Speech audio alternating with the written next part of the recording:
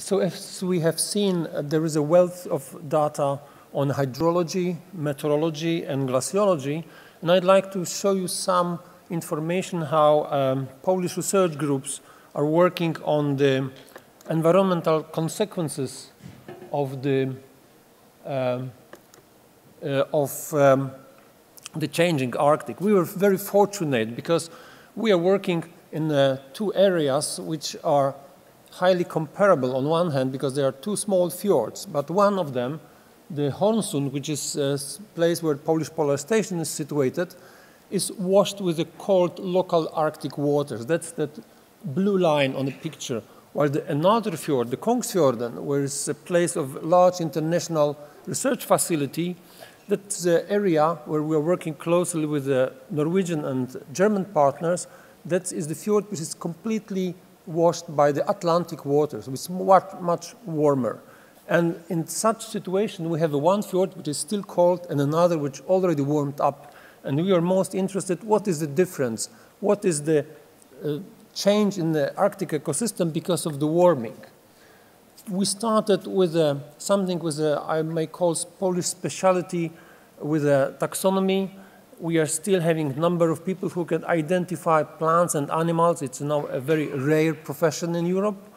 And we started with the inventory. In Europe, there are only 5 sites which were selected during one of the EU projects for something called All Taxa Biodiversity Inventory. So we are identifying all living beings from viruses to the whales. And in Hornsund, we got something like 1,400 taxa. That is a long process. We are inviting taxonomists to some difficult groups, so it's still going. The database is building, it's open. We are providing it to the international data banks like OBIS. Then we were, of course, focused also on some dynamic phenomena. One of the most dynamic phenomena here is the retreating, very fast retreating glaciers. And that was known that the glaciers fronts are the places where the seabirds and sea mammals are feeding, but we are especially interested what is the mechanism on that phenomena. So we first, with ornithologists, we observed, we radioed the birds, and there were situations like kittiwakes, the very common gull, that the whole big colony of 10,000 birds was feeding in front of a single glacier. And that's very changeable in time, and it's very dependent on a type of the glacier melt. So we studied in detail that process, and the key to that phenomenon is that fresh water from glacier is mixing rapidly with the seawater, and there is a lot of marine plankton which got osmotic shock. It's washed with the fresh water, so it dies up.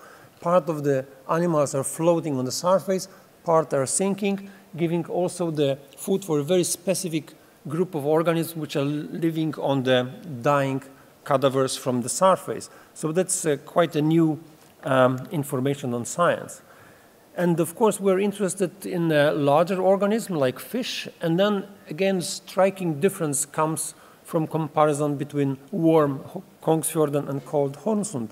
You can see on the picture, the blue bars, it's the size frequency of fish in Hornsund, which is an Arctic fjord. Here we have only small fish, mainly polar cod, and that's the typical Arctic situation, while in the Kongsfjorden, the red graph, it shows the wide variety of small, medium, and large fish. Here we have a polar cod, we have a capelin, we have an Atlantic cod, we have a haddock, a number of other fish. So with the Atlantic water, the fish community is really building up. And what is the consequences of this?